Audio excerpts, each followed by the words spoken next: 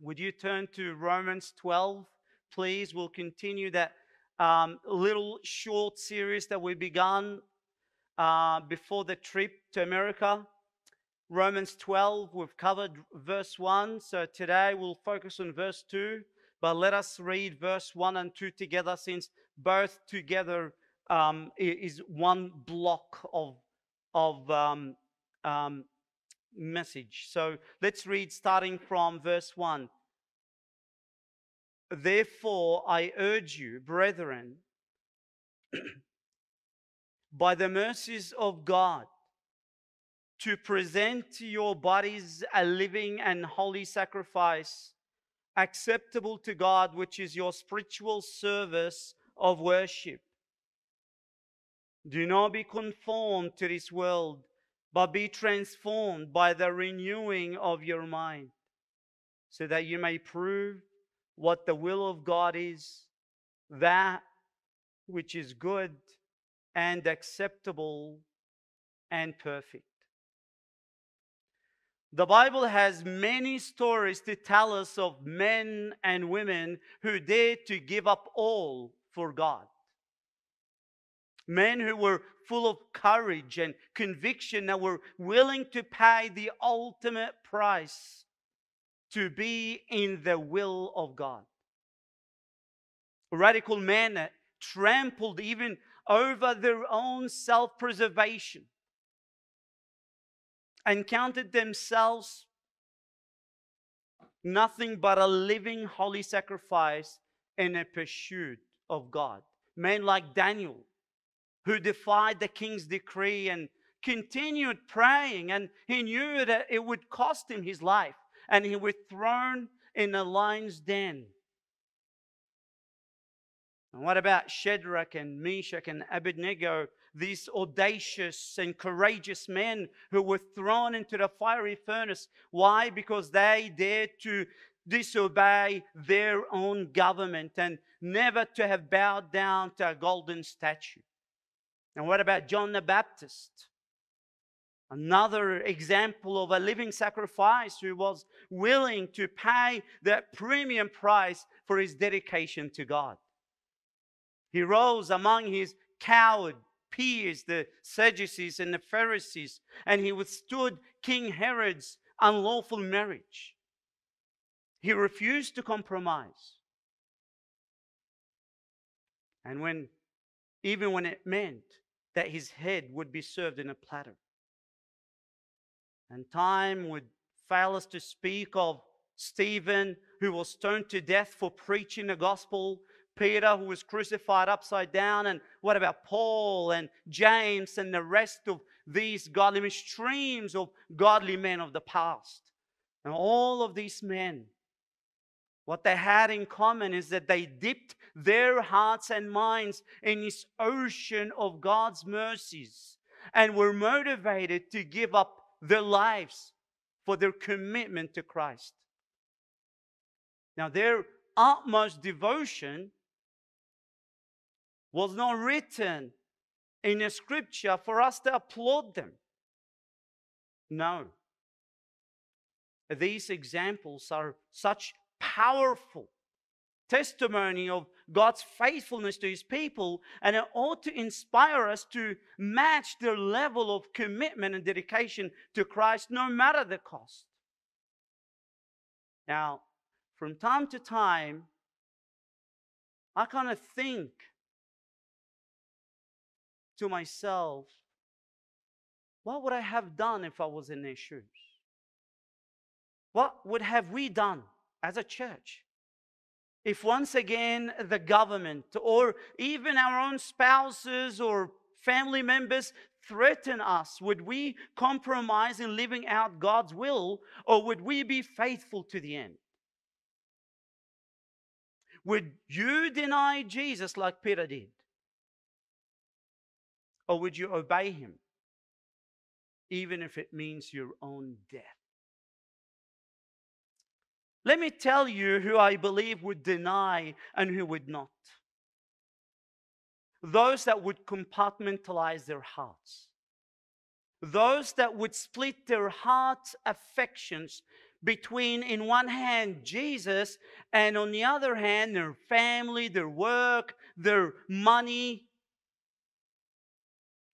And at the moment of persecution, these kind of people, they will try to wiggle out of their persecution, and they will begin to justify to themselves.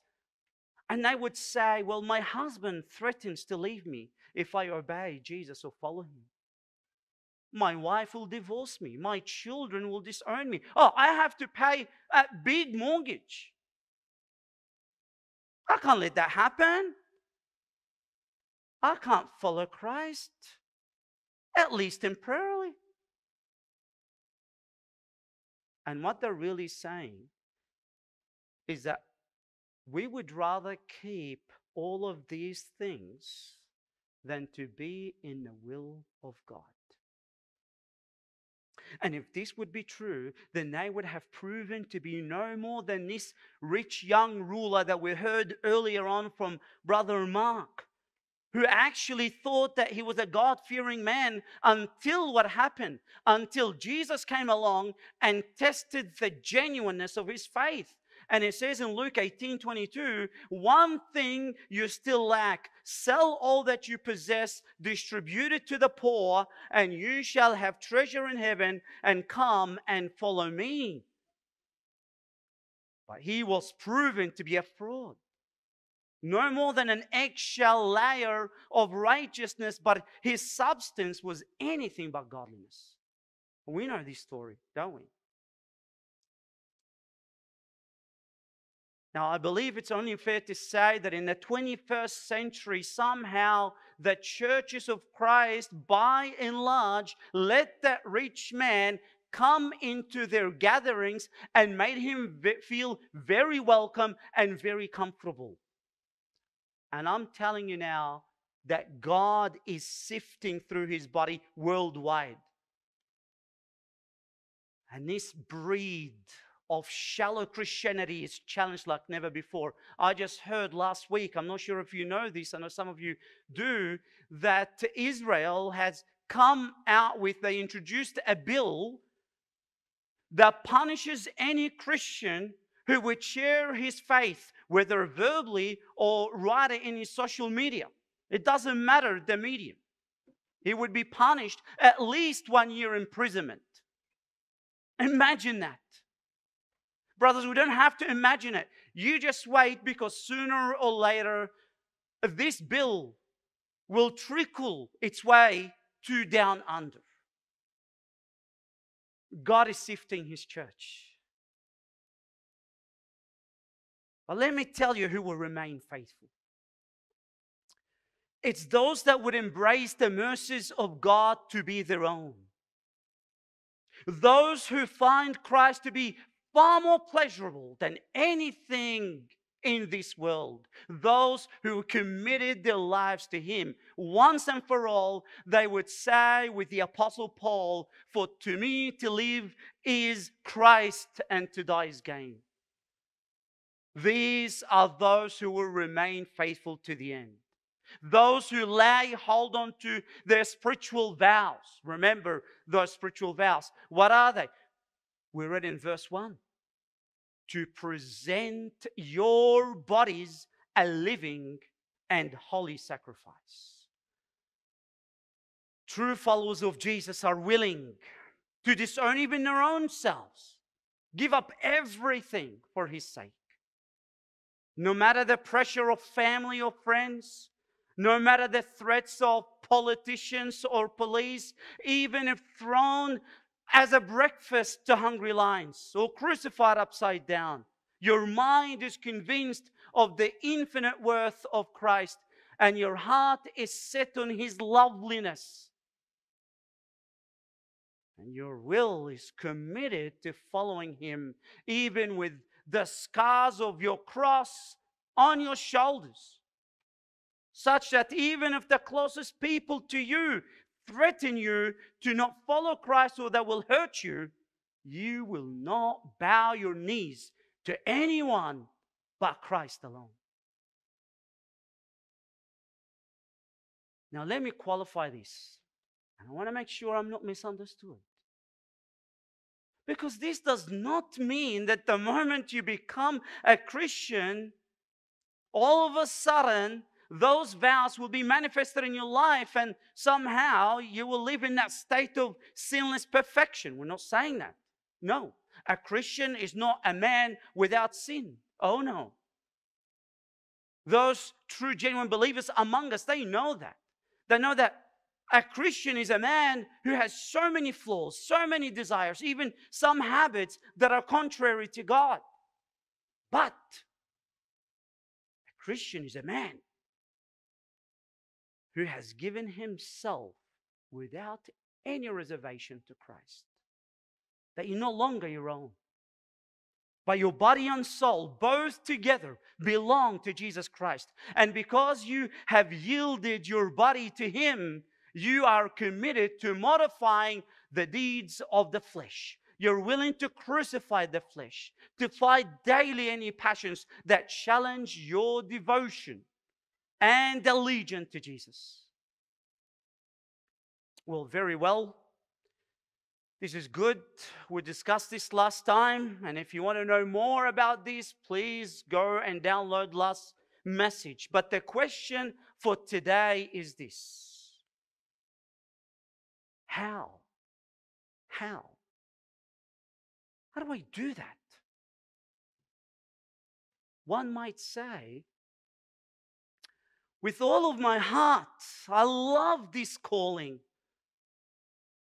But when I take a look at my life, I just don't know. I don't know how to live this out. What do I do? Where do I begin? I mean, I'm so encouraged by the mercies of God to embrace this way. I want to commit to this direction of life. It's all great. But there is one thing to pin down your destination in Google Maps. There is another. It's totally different. When you want to know how to arrive there. What is the heavenly map that takes us from where we are and leads us in that direction to reach our destination? How do we live out our supreme devotion to God? And this message will be answering that question. How do we do this? Romans 12, verse 2. Let's read it together again. Verse 2. And do not be conformed to this world, but be transformed by the renewing of your mind, so that you may prove what the will of God is, that which is good and acceptable and perfect. Now, just to connect verse 1 with verse 2, in verse 1, it calls us to consecrate our bodies once and for all. Spoke about this at length last time. It's only a one thing that you've got. You've got to commit to it once for all, as though it is your wedding vows.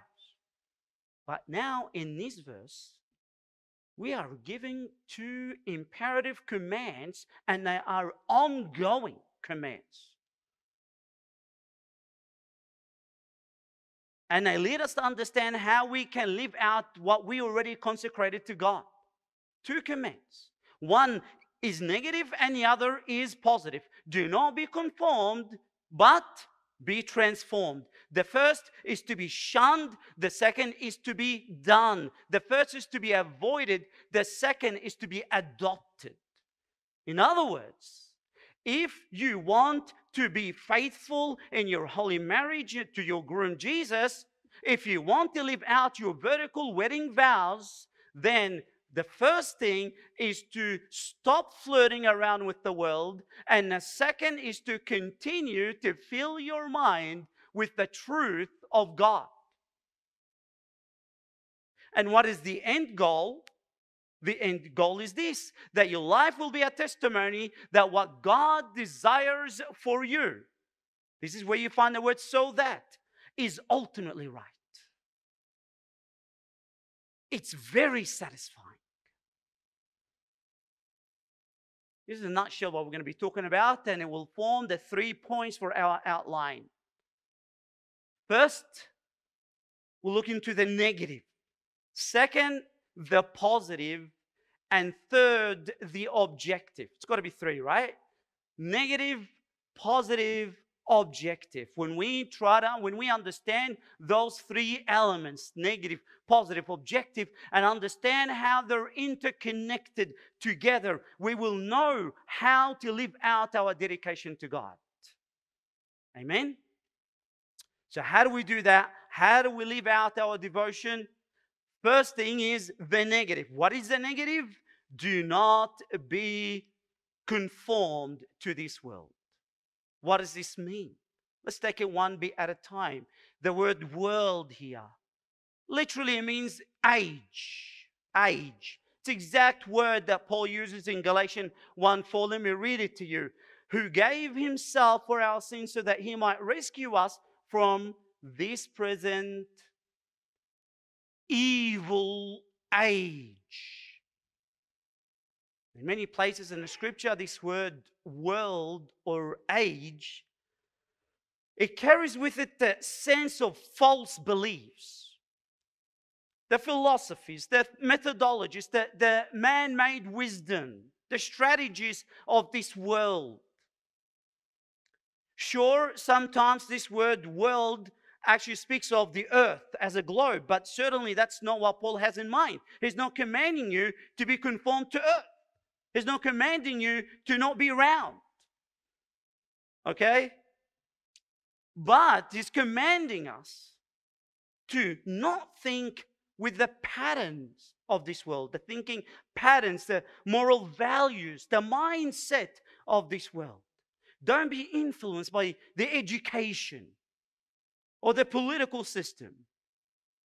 And we know how wicked education is now, whether at schools or universities.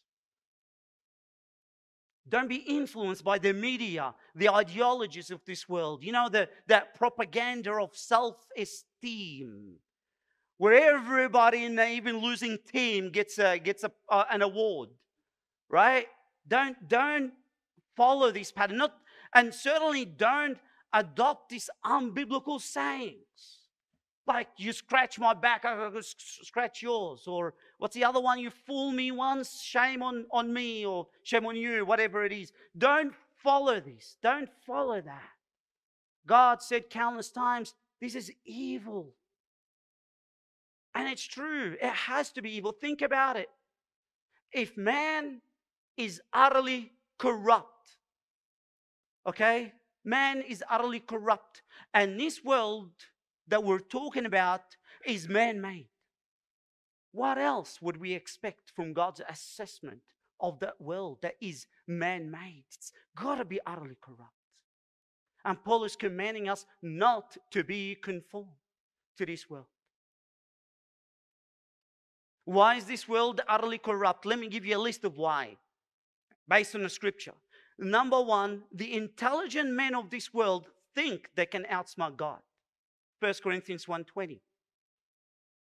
Number two, this world deceives even the believers. The world can deceive you. 1 Corinthians 3:18. Number three, this world is ruled by Satan. 1 John 5:19. Number four, this world's clever ideas are foolishness to God. 1 Corinthians 1:21.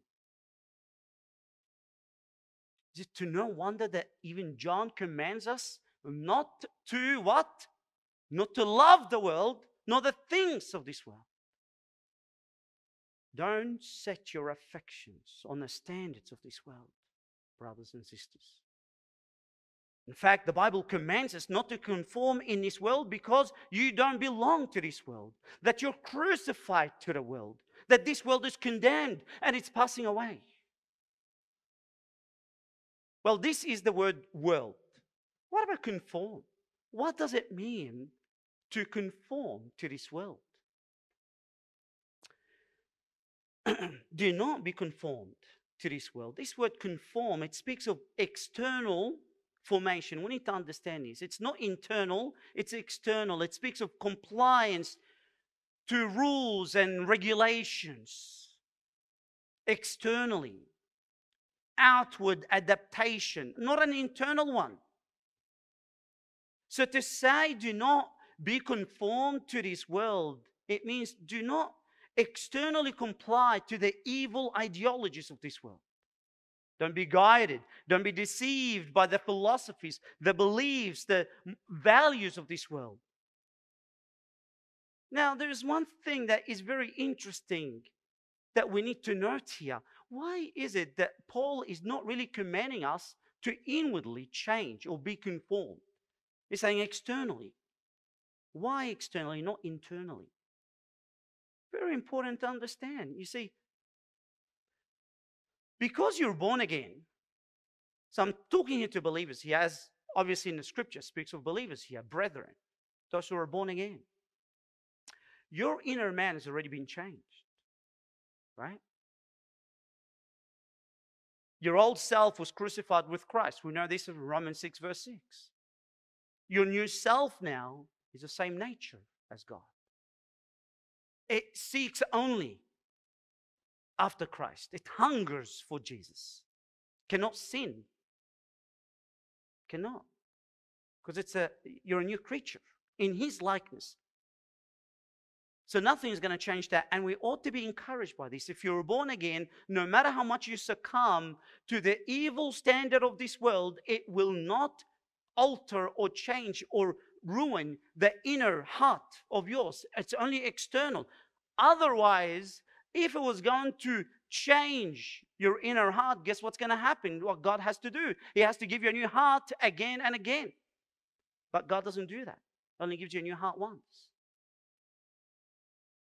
So it's only an external conformity. And so what Paul is saying here is don't try to be someone that you're really not. That's what he's saying. Brethren, by the mercies of God, don't try to be someone externally that you're not internally. When God redeemed you and changed your heart and given you a new spirit, His spirit within you, you have become a new creature. All things have passed away, right? New things have now come. And so when you hug the world with your arms out wide, you are trying to be externally with something that is not consistent with God is doing internally in you. And Paul is saying, don't do that. Don't. It's not going to help you to be devoted to God. Now, while we're still in that point, let's break it down even further. That command, the command has the word be. Do not be conformed. In other words, you're not doing it yourself. You're not doing the conforming. In other words, it's not saying don't conform. That's not what it's saying. It's saying don't be. In other words, you're being pressured from something outside of you, and Paul is saying don't let that happen. Don't let that happen to you. In other words, the world wants to control you. It wants to lure those that belong to Christ to be shaped by its thoughts. And you must resist it. Pressure, peer pressure, media, education system, the clothes we wear, the list is endless, brothers and sisters. We know this. And by the way, it is not subtle anymore in the world that we live in, right? All you need is 5 minutes watching a TV before your eyes get assaulted by some sexual perverted scene.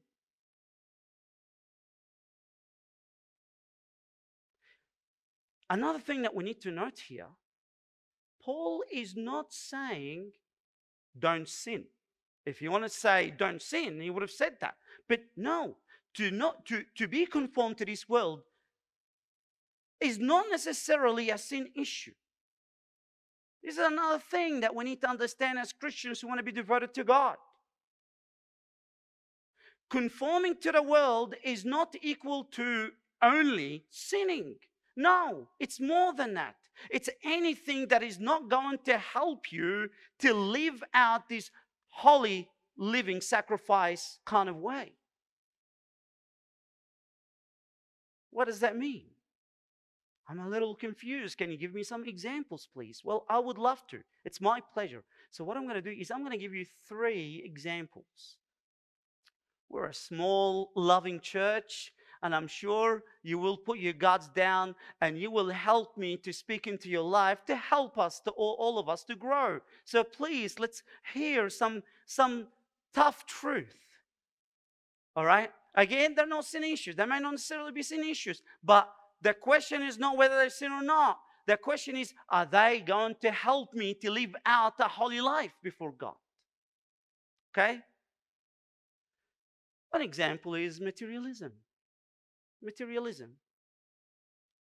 It's the lie of this evil world that says to have better and bigger stuff of this world, it will make me happy. So materialism is. So what happens when believers conform to this world? Rather than being content with a small shelter, many devote their energy to get a bigger and better stuff, leaving only crumbs of their time to parent their children, and they neglect their wives. Men, is hardworking good and godly? Absolutely, right? For sure. We must not be lazy. But if we work longer hours and much harder just to get a better car or renovate our homes at the expense of fathering our children, to raise our children in the fear of God, how are we living out our devotion to God? We're not. And you know something? When we all appear before God, before the judgment seat of Christ, God will not question us whether we had a better lifestyle. He will not even question us whether we have sent our kids to better schools. No. You know what He's going to question us? How faithful were we in fathering our children?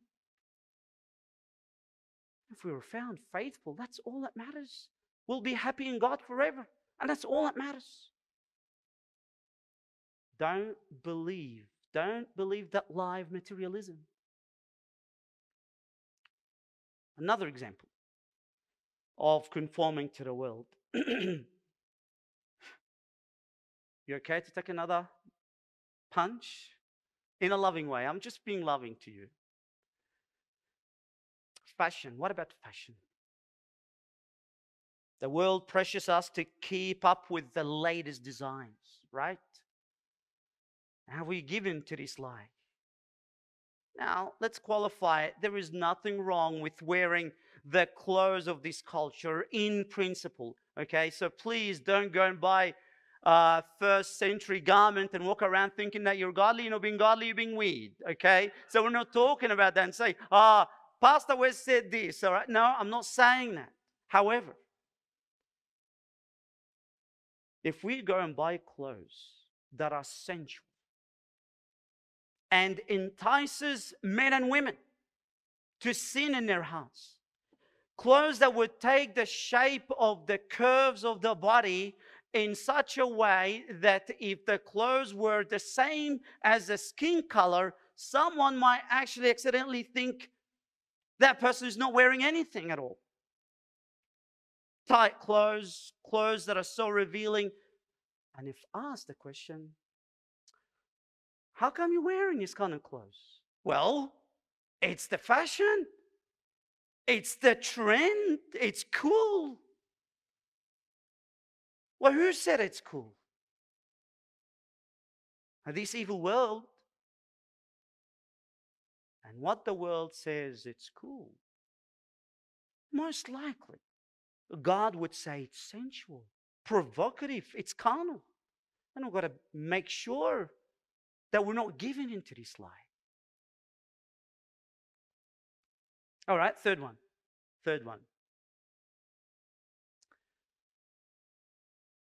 Violent games. You know, we play gaming. I'm not going to say this because we have young men and They're growing, and parents, we need to watch out for this.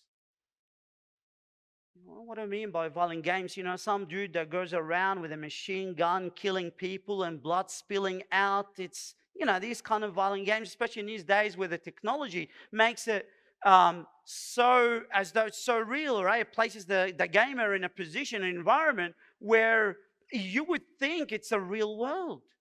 And they get this rush when they kill people, and they think it's fun. And we understand that the world believes it's only fun, and it sells it as fun. But as Christians, what do we think about that? Do we really think that playing violent games, especially for a long time, it won't affect us or affect our children? Have we given to such kind of violent games? Can we really play violent games, and yet the Ten Commandments clearly prohibit us from murdering anyone, and say that we are not being conformed to this world? Please think about it. Because I did for a long time.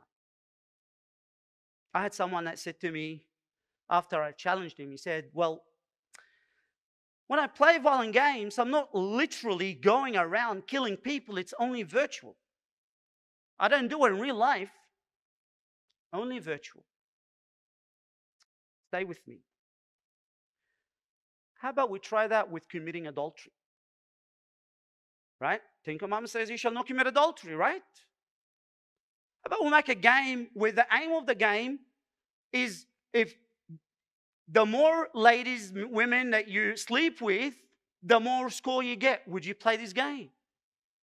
How about the other commandment says you shall honor your parents? How about if the world makes up a game and the goal of the game is the more stones you throw at your parents virtually, the more scores you get?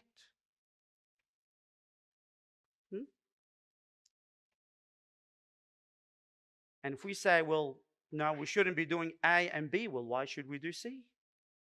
What's the difference? What God commands us in the Ten Commandments, we must keep in our hearts. And if they are kept in our hearts, I trust me on that one, we will keep them both in the real life and in the virtual life. Our life must be consistent. Now, again, I need to qualify myself. These are not sin issues as per se. I'm not saying that they are sin issues, but that is the whole point of what not conforming to the world means. It's those things that are acceptable by the world, yet raise deep concern by those who want to present their bodies as a living holy sacrifice to God. The world's values and goals are polar opposite from our growth in holiness. They stunt our growth. And Paul commands us, saying, don't do that. We must not allow the world to pressure us in any way that would cause us to comply. Let me give you a quote by J.C. Ryle. It just perfectly summarizes what we're saying here.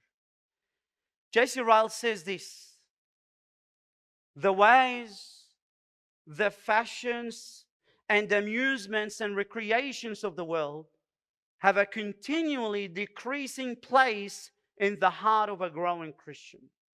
He doesn't condemn them as downright sinful, nor say that those who have anything to do with them are going to hell. We're not saying that. We're not saying if you have this as a pattern in life, you're not a Christian. We're not saying that at all. He only feels they have a constantly diminishing hold on his own affections and gradually seem smaller and more trifling in his eyes. Very well. Let's just wrap that point up.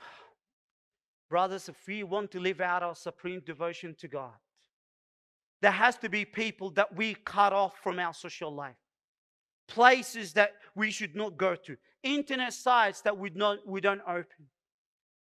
If we want to be found faithful to the end and not lose our first love to Christ, there must be games that we do not play. Precious time that we do not waste, clothes that we do not wear. There must be movies that we do not watch, money that we do not throw away. We must live as though this world is not our home. That's the negative. The positive. But be transformed. Rather than to look like the world, to have fun like the world, to dress up like the world, or to laugh at the dirty jokes of the world. Rather than all that, a believer is to be dedicated to God. He's to be transformed. So again, yes, we're constantly bombarded by the world, and we've got to reject it. Absolutely. But that's not enough. To say no to the world is not enough to create a long-lasting change in our devotion to God. Brothers, we know this, that no team has ever won any game by only playing defensively. You've got to be on the offense, right? We've got to be transformed. What does it mean? This word transform, it has to do with a change. Transform from one form to another. Metamorphosis is the Greek word. It's meta meaning nature, morphosis meaning change. It's like the transformation of a caterpillar to a butterfly, or even more specifically in the New Testament, it has to do with a change, a transformation from something that is simple to something far more magnificent, like Jesus when he appeared before the disciples, right? And his inner essence radiated, and his appearance became like a blazing sun. From something simple to something far more glorious. Stay with me. Metamorphosis is used another time in the Bible. 2 Corinthians 3:18. Let me read it to you. But we all, with unveiled face, beholding as in a mirror the glory of the Lord, are being transformed into the same image from glory to glory, just as from the Lord the Spirit. Transformation means everything about you changes. Your character, your speech, your desire. Now, it's very important to pay attention to the way God rendered this command. We're going to break it down again, so stay with me. You can even read it with me if you like. Number one, please note it is in the present tense. What does that mean? It means that you've got to continue to be changed. This transformation is not on, off. It's always constant, never stops changing. There's always room to grow. Second, it's passive voice. Continue to be changed. Paul doesn't say, transform yourselves. You can't do it, even if you wanted to.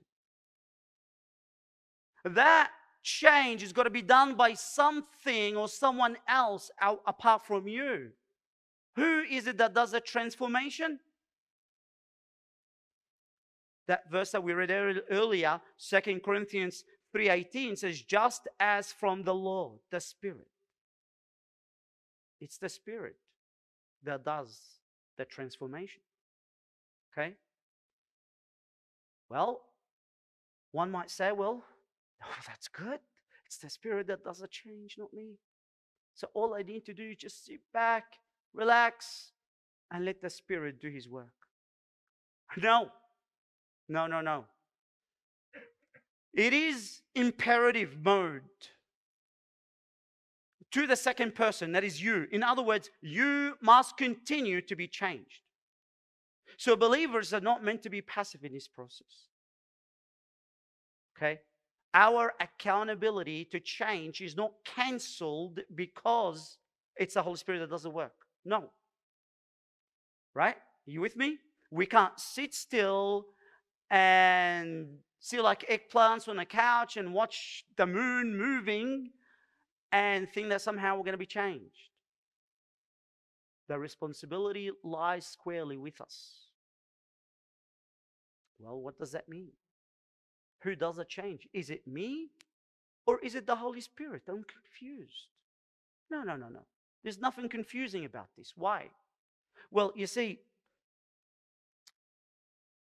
what this basically means is that we have got to allow the Holy Spirit to transform us. How do we do that?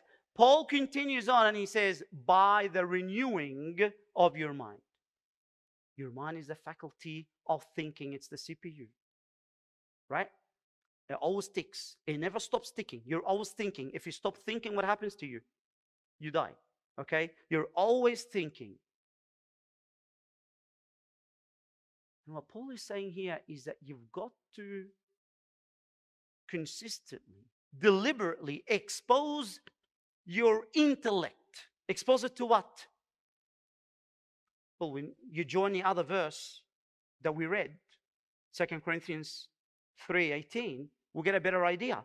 It says, beholding in a mirror the glory of the Lord. Beholding in a mirror, you can easily replace that with the renewing of the mind, renewing it or exposing it to what? The glory of the Lord. To renew your mind is to expose your mind to the Lord, to the glory of Christ. So let me explain it to you. What Paul is saying here is that when you commit your mind to the glory of Christ, the Spirit will transform your heart. This is how we'll be transformed.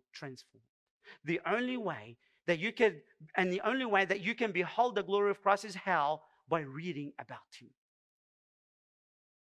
Reading about Him. Search Him. Search for Him in the Scripture. Discover the gentleness of Christ and be amazed about it.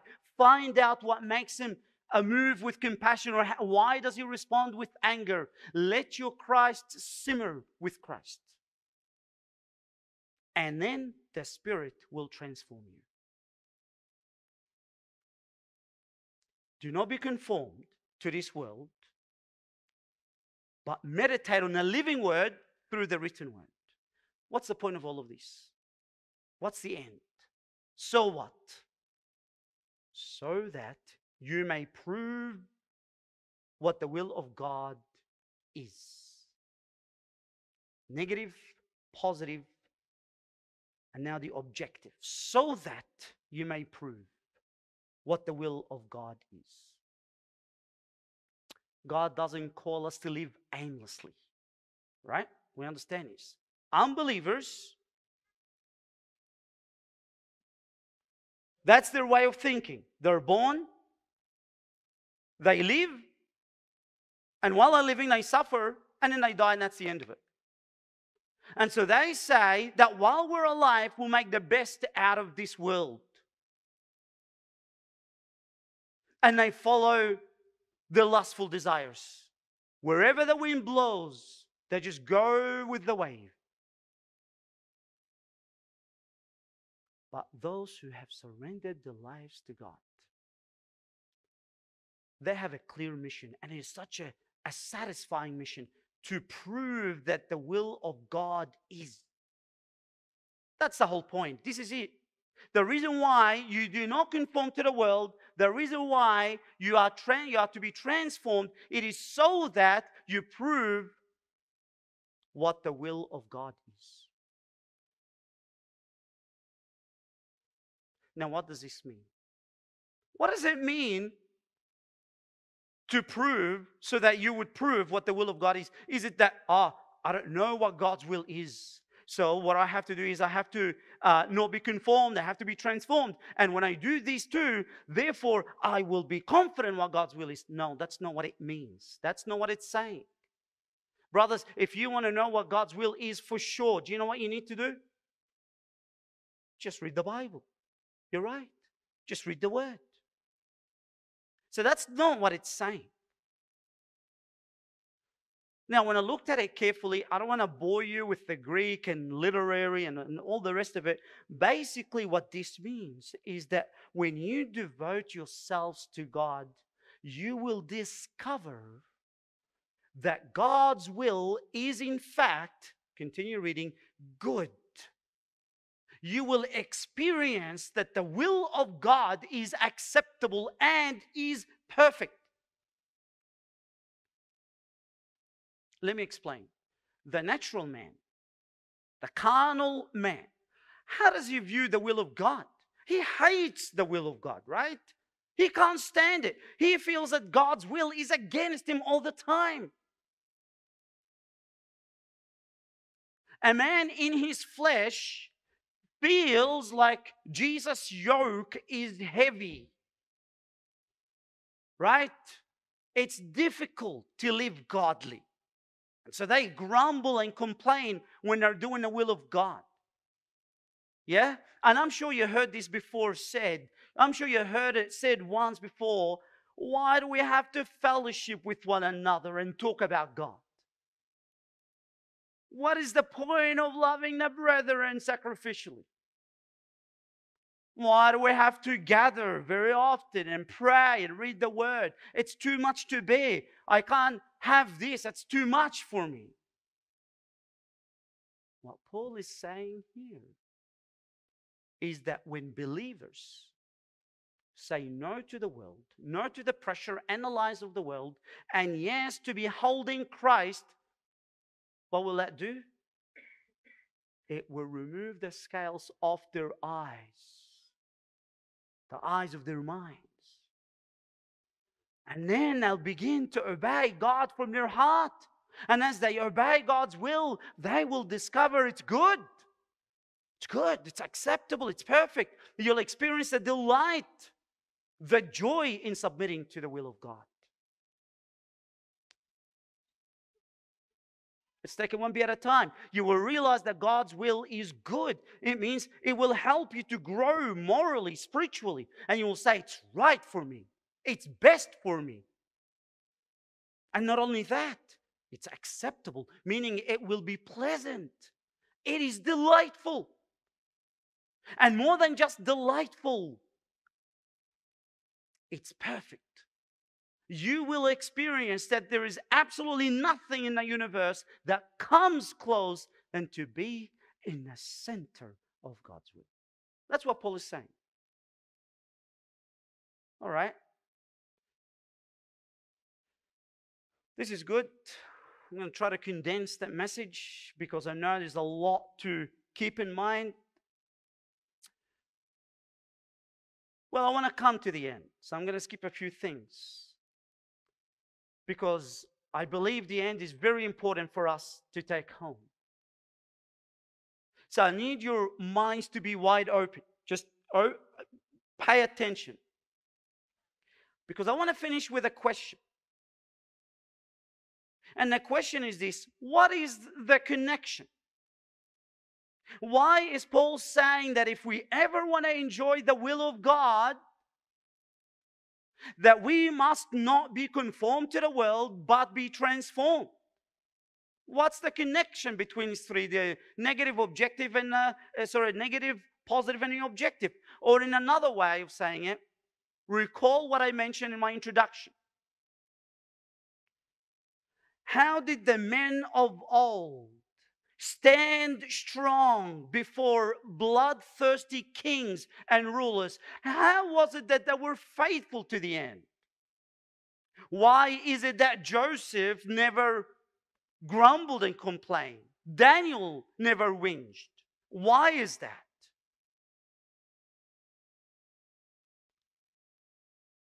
There's something fundamental that we need to understand. I believe Brother Young spoke of it last time. We must understand that we are hardwired to be pleasure seekers. That's who we are. That's how God hardwired us.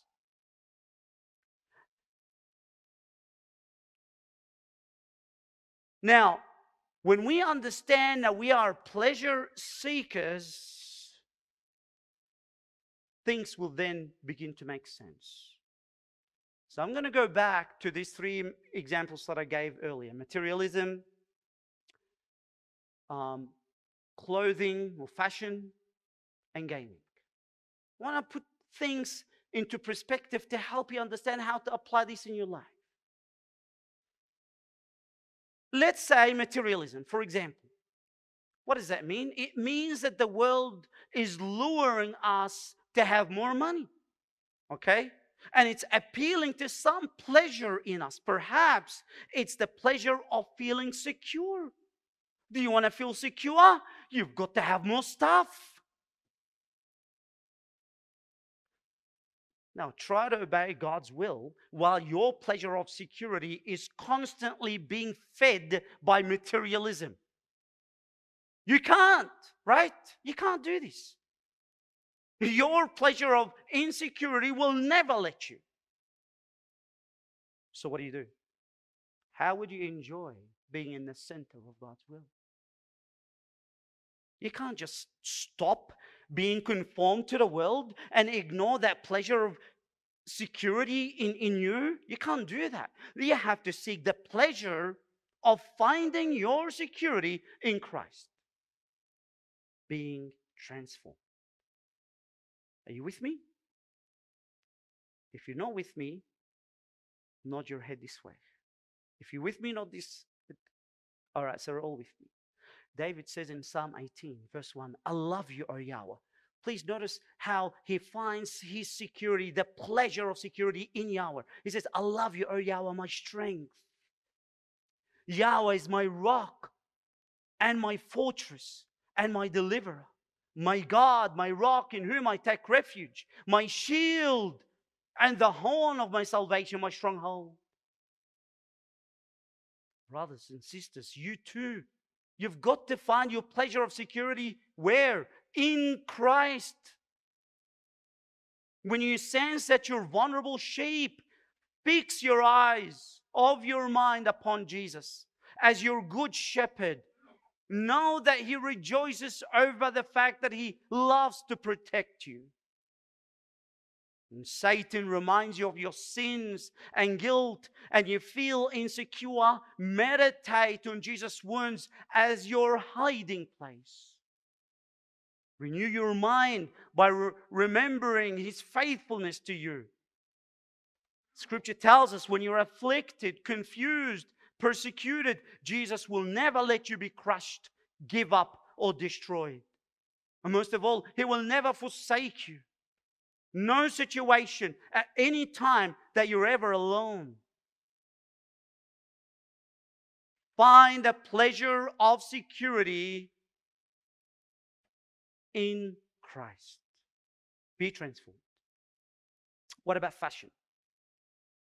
Perhaps you're sucked into this trend of this world because you're seeking the pleasure of pride. Oh, when I wear these kind of clothes, people will look at me and praise me and exalt me. And so wearing the clothes of the world feeds your pleasure of pride. So what do? What do?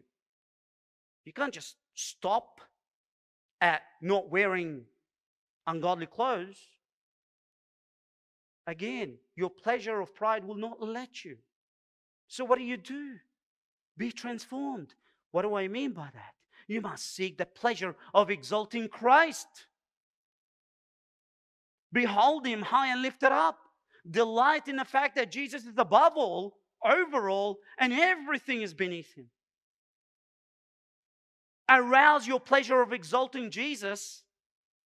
Know that thousands upon thousands of mighty warriors will cast their crowns at his feet. That myriads of angels surrounding his thrones, flapping their wings. And as it says in Revelation 5:11, crying aloud, with a loud voice, worthy is the Lamb that was slain to receive power, riches, on and on. What does that mean? Sever your pleasure of pride by seeking the pleasure of exalting Christ. You want to be true to the word, not be conformed, but be transformed biblically. You sever your worldly pleasure by seeking that pleasure in Christ. Violent games, Perhaps you may struggle with the pleasure of control or vengeance, whatever. I'm just giving examples here. You might think of others yourself. And what do you have to do? You've got to seek that pleasure of Christ as the awesome, true judge of the earth. Open your heart to these truths. Study the Word. Travel to the end of time and see Christ arrayed in His splendid glory. When He comes back and He splits the sky wide open, bolting out of the heaven on His white horse, slaughtering His own enemies, judging the world, sitting in His majestic throne. Delight in His fact. Delight in that reality that is to come, that He will reign in Davidic throne for 1,000 years, and the whole entire world will come bowing down and worshiping Him and adore Him for that. Sever worldly pleasure by seeking that pleasure in Christ. And what Paul commands the Romans 2,000 years ago, God today commands us here. Don't be conformed to the world, but be transformed. Be transformed. Let your soul be like a hungry lion, and all of Christ like food. Devour Him. He loves that. Only then, brothers and sisters, would we be able to join shoulder to shoulder with those faithful men of the past, Daniel, Joseph, Paul, Peter, who for Christ's sake threw their bodies in the very mouth of persecution, fearing no loss of possession, gladly suffering shame for Christ. Oh, the powerful pleasure of knowing Christ Jesus. Amen, brothers? Seek to find your pleasure met in Christ, and you will never regret it. Let's pray. Thank you, Lord, for your word. It may be a heavy subject. It may be lengthy. But Lord, would you please grant us to embrace the truth from your word. Help us to see Christ in all of His glory, and to commit and to say, I will follow Christ. I will seek pleasure found in Christ, not in the world. Grant your people the power to sever any worldly pleasures that are contrary to your will. May Christ be magnified in His bride. In Jesus' name, amen.